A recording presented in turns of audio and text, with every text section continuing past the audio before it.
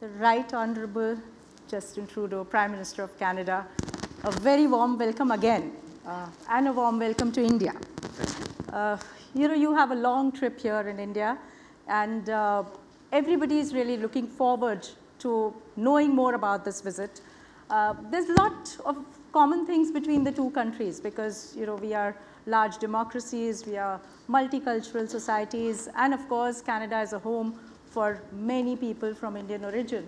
But beyond that, there's business, there's trade ties, and so on.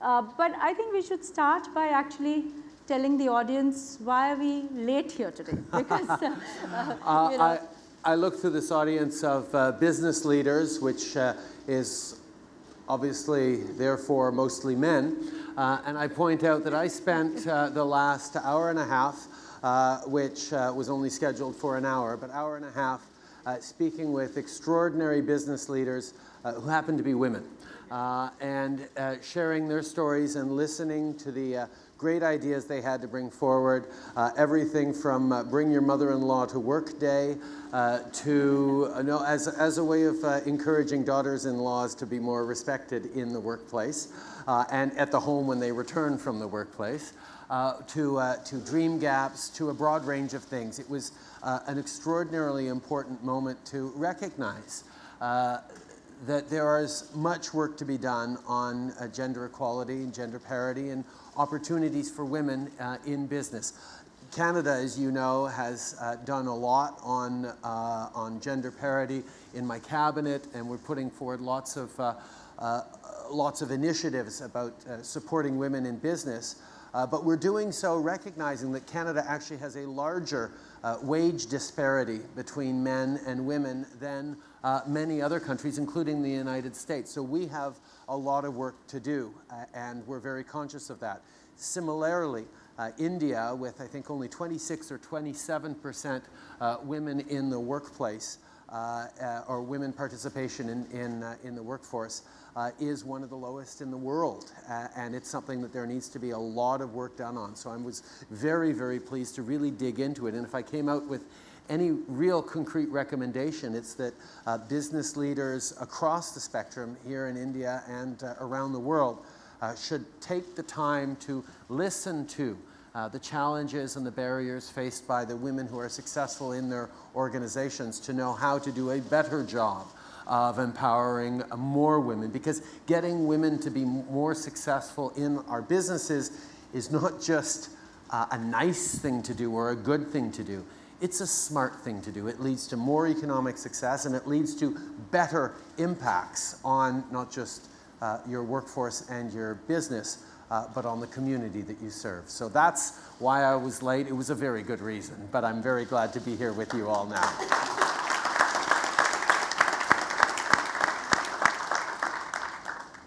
Yes, and of course what I told our women colleagues there was that another reason why we were late was because we were supposed to talk only for an hour, but here there was one man who listened to us patiently for more than 1.5 hours. So you spent this morning actually also meeting a lot of business leaders. You would have heard from them as what even our Prime Minister Narendra Modi says, that India is reforming to transform, and that there are a lot of business opportunities here. So, what is your feedback about your meetings with these business leaders? Well, first of all, it was a very exciting morning of meeting, as you say, with a broad range of business leaders and talking about the tremendous connections between Canada and India, whether it's in natural resources or in the tech sector, in IT, in creativity, in biotech and pharmaceuticals. There are huge compatibilities and complementarities between India and Canada, so much so that coming out of the meetings this morning and a few other meetings that we've had, we're able to announce today over 5,000 new jobs in Canada and over $1 billion of investment in Canada. Of course, at the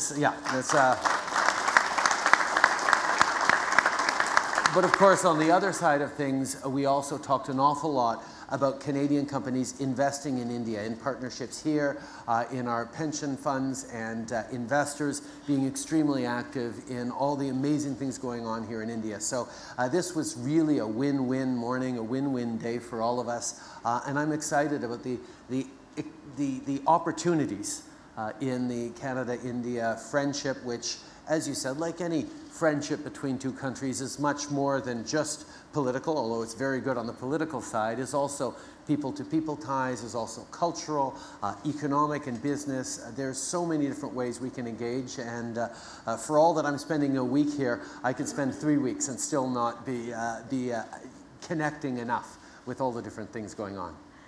Yes, as you said, you know, the business opportunities actually can be immense, because just to put the perspective again, I think India is also going through a huge amount of structural reforms, whether it's in the form of formalization of the economy, bringing in more transparency, the bankruptcy code, the GST and so on. So those are the big structural reforms, backed by a lot of changes in the financial system itself in terms of deepening of the bond markets and so on.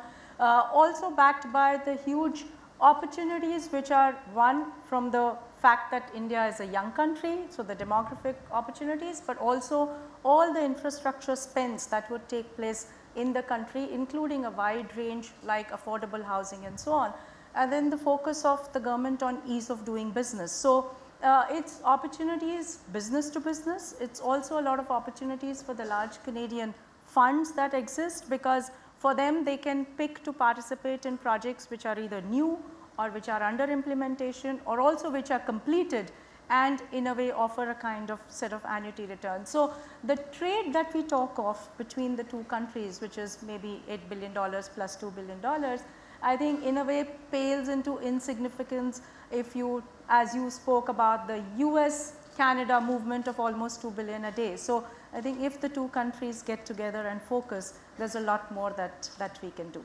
Well, I think one of the things, you talk about business to business or government to government.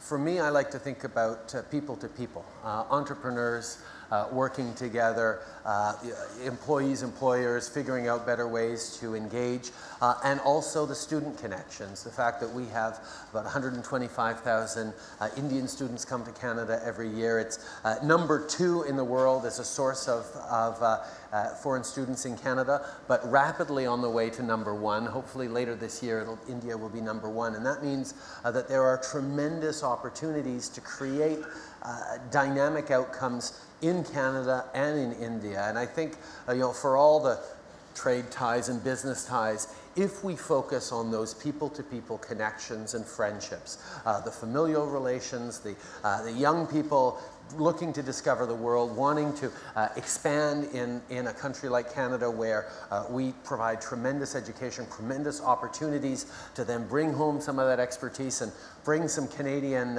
investments with it. Those kinds of synergies are what I am most excited about. So for me, the Canada-India friendship, as important as the Business Council is always mostly and firstly about people. Yes, indeed. I think you know, you've shown this through just a few days in your into your trip as well. I mean, you visited India here, of course, as you said, when you were 10-year-old with your father. You are here now with your lovely children and your wife, and of course, in these couple of days, you visited a place of historical importance like the Sabarmati Ashram, or a tourist interest like the Taj Mahal, or a religious interest like the Akshardham Temple, and then of course, you know, the Charkha as well. So who better than to talk about the people-to-people ties? But you know, I would say that we also experience this even as we do business, as you rightly said, because it's about the employee connections. It's about, as we as a bank, we you know, open what we call the Student Connect program, that before the students go from here to attend colleges in Canada, they can actually put their fixed deposit here, and everything online, you know, when they move there, the money gets transferred, paid to their college, and life becomes much simpler. So, you know, what are your thoughts about how your family is enjoying India and how are they mingling with the culture? Well, I was incredibly fortunate as a kid to have been brought here, as you mentioned, by my father I spent a whole week here while he was working on a Commonwealth Heads of Government meeting, which meant when I went down to the Taj Mahal and to see Fatehpur Sikri, I went alone with a bodyguard. So this time being able to bring my kids to the Taj Mahal and see it through their eyes as well was extremely important for me. But more than that, being able to share this extraordinary place where the future is being created every single day. You see the potential here, you see the activity of what's going on already, and you know that in the coming years, sharing with my kids and understanding myself the incredibly important evolution that's going on right here is very, very exciting. And the kind of thought leadership as well being led by folks like you. And I wanted to mention this earlier when I was talking about gender parity. You're launching a really amazing initiative around a gender pledge that you want companies to make about hiring and empowering more women. Can you tell us a little bit about that?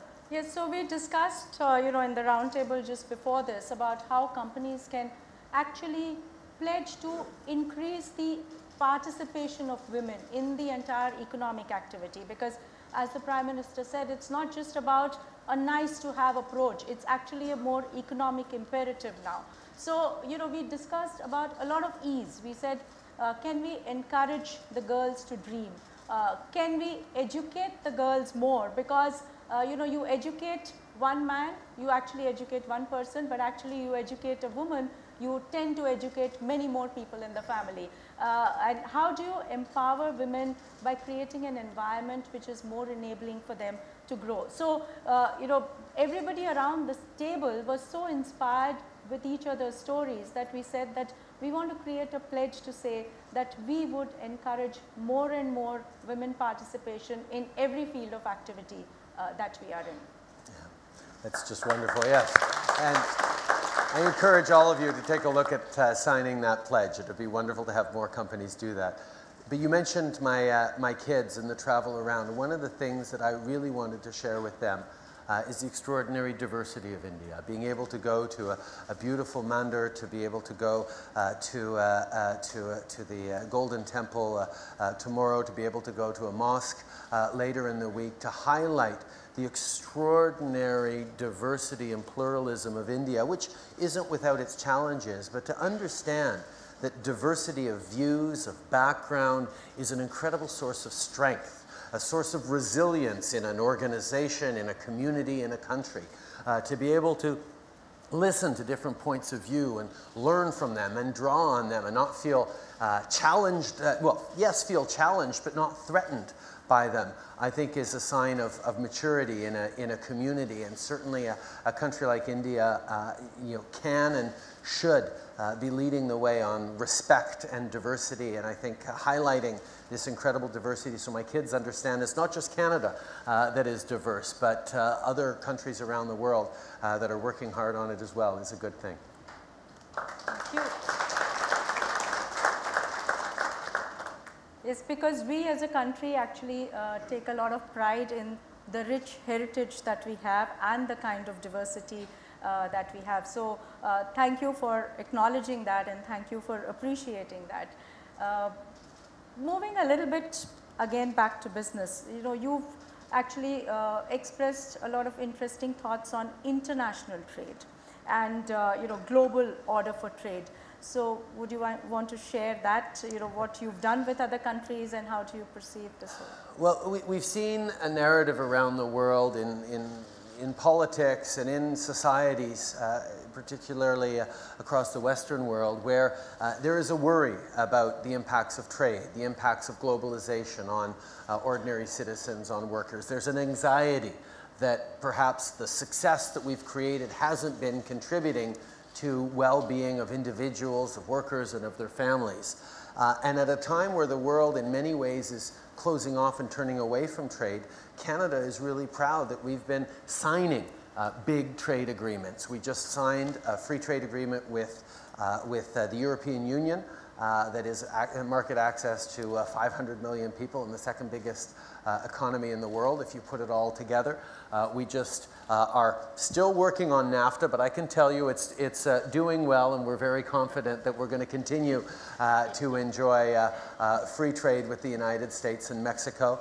And we just signed on to the CPTPP, which is a bloc of 11 Pacific countries representing also a significant share of the world economy.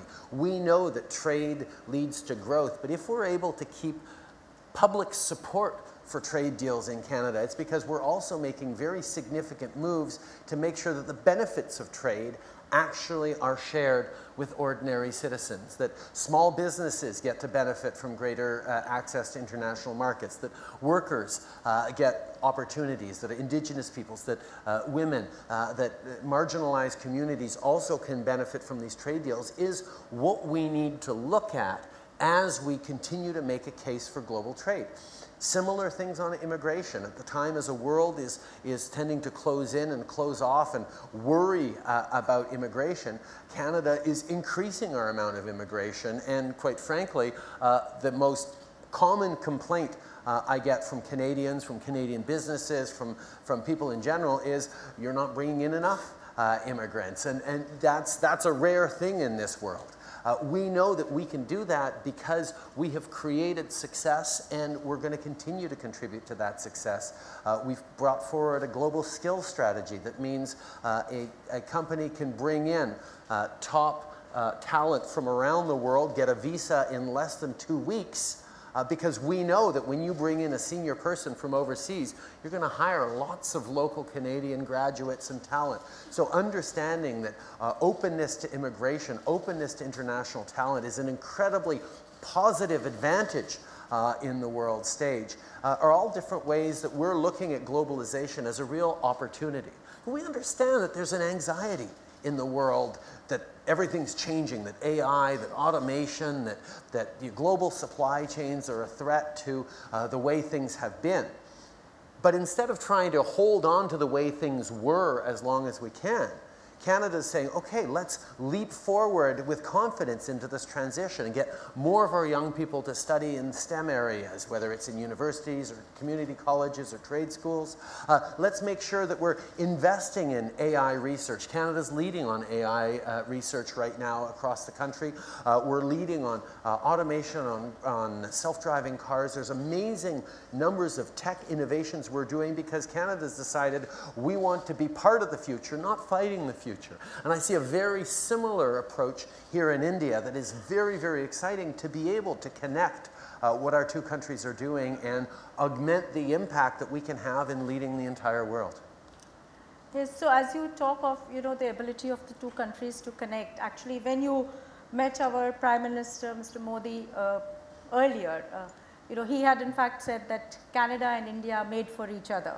And I've also followed Canadian media that highlights 4 to 5 specific industries where India and Canada can cooperate. So with this visit in India, do you have some 2-3 very specific results that you would want to see achieved? Well, I think thinking about Canada more often as a place for investment, as a place to draw investment from. Our pension funds are great partners in investment here in India. But as you look to expand in the global marketplace, the Canadian workforce, the Canadian diversity, the Canadian opportunities to access global markets through our free trade deals are definitely there. And I think in general, if this visit can get people to reflect on the fact that we work together so well, we are the 2 largest democracies in the world. One by population, the other by surface area. We should be doing better things together. And to really highlight the close ties, the incredible opportunities is what this trip is all about. And it's not a trip, a handshake and a photo op. We are taking our time as a Canadian delegation. I'm of course going across, but we have a broad range of ministers who are traveling to all different parts of the country to really make sure that people realize that there is a tremendous potential as of yet undeveloped in the Canada-India relationship. Absolutely. We have one more thing in common, that is the fastest growing G7 country in the world and the fastest growing large economy in the world. So I think if we can get together, actually the business ties can be much bigger from where we are today. And as I said, even in India, you know, the fact is that the demography itself is a huge dividend and offers a huge marketplace for the Canadian companies. And it's not just that India is a young country. The fact is that India is going to remain young for many years to come, even as the rest of the world grows old. And the second is that… It's a neat trick. Yes. And the second is that the infrastructure investment that we need to make in India going forward is such a huge opportunity. And as I said, today we have an opportunity in even the projects that are completed, which a lot of Canadian funds are actually buying into. It's because once the projects are completed, there's a continuous demand for the products that they produce. And then there are all the new investments that would take place. So there is indeed a huge amount of opportunity. Is there anything specific on any of the other industries that you would want to share? One of the things that people often think of when you turn to Canada is you think about the natural resources. And yes, whether it's wood fiber, whether it's minerals, whether it's energy sources, Canada certainly is and will continue to be a great opportunity for high quality natural resources, you know, done responsibly, sustainably, and in safe ways and in increasingly innovative ways. And that remains. I mean, India, with the growing economy, will always have a tremendous demand for reliably sourced natural resources. But to think as well about what I think our greatest resource is our people. And of course, you know, 1.3 million of our people, which is a significantly larger proportion here in Canada than it is in India. We're only 36 billion.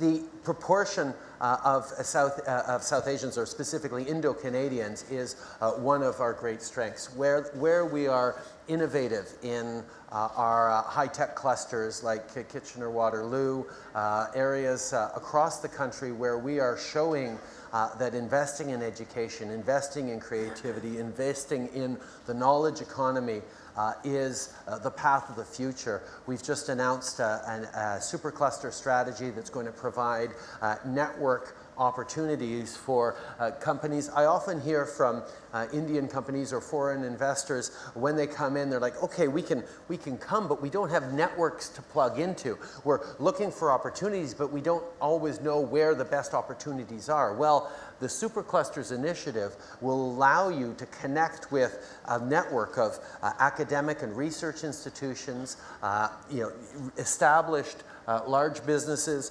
working collaboratively, small businesses and startups, all plugged in around a thematic area that will create multiplier effects on innovation and economic growth. So there's a lot of exciting things that we're doing in Canada, and I'm just very hopeful that more and more Indian investors, companies and employers look at the opportunity that Canada provides.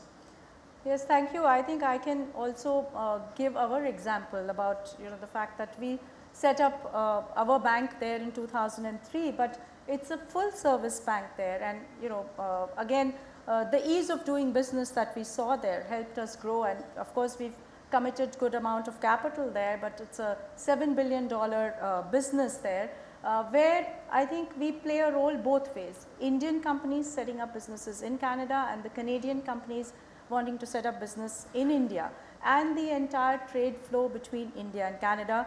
That's the business side. The people-to-people connection side, you know, as I was mentioning earlier, we make life easier for students who migrate into Canada. We participate in the diaspora, that really exists in Canada. And of course, we also participate a little bit on, you know, the disability side, the Helen Keller Institute, and so on and so forth. So, you know, as you said, as Indian companies go there or Indian businesses go there, similarly, you know, it's more than 400 Canadian companies who are already present in India, and there are 1,000 more who are looking to set up business in India. And I think India is doing everything possible to improve that ease of doing business so that Canadian companies would be able to actually grow their businesses here in India as well. So I know, Prime Minister, we are running short of time, but it's what I would say is that it's such a pleasure to interact with you, because the country, that is India, has been watching you for the last few days, and I think they're really quite enchanted in the way you have tried to mingle, not just with the business part of India, but mingle with the culture of India, with you yourself and your family. And I mean, who better to look up to on this respect, when we've seen you participate in the Indian activities in Canada as well, the Independence Day March and doing the Bhangra. So it's really rare to come across a head of state who focuses so much on business, at the same time spends so much time on topics like women empowerment, and who takes time out to actually create the people-to-people connection and the cultural connection. Well, I've been very lucky that I used to be a school teacher, and for me, discovering the world is all about curiosity, and I'm curious about what leads to business success. I'm curious about what leads to personal success. I'm curious about how people view the future, how they view their present, how we want to work together to get there. So I'm always asking questions, and trust me, there's a lot of things to ask questions about here in India. And over these past few days and the coming few days, I just look forward to learning all the different ways in which Canada can be a better partner to India, where India can be a better partner to Canada, and that we can work together, to grow together, to learn from each other, and create a better, safer, more prosperous world for all. I think there's a tremendous opportunity to continue to grow this Canada-India relationship, and it's an extraordinary pleasure for me to be able to be here and share it with my family as well. Thank you. Thank you. Merci beaucoup tout le monde. Thank you.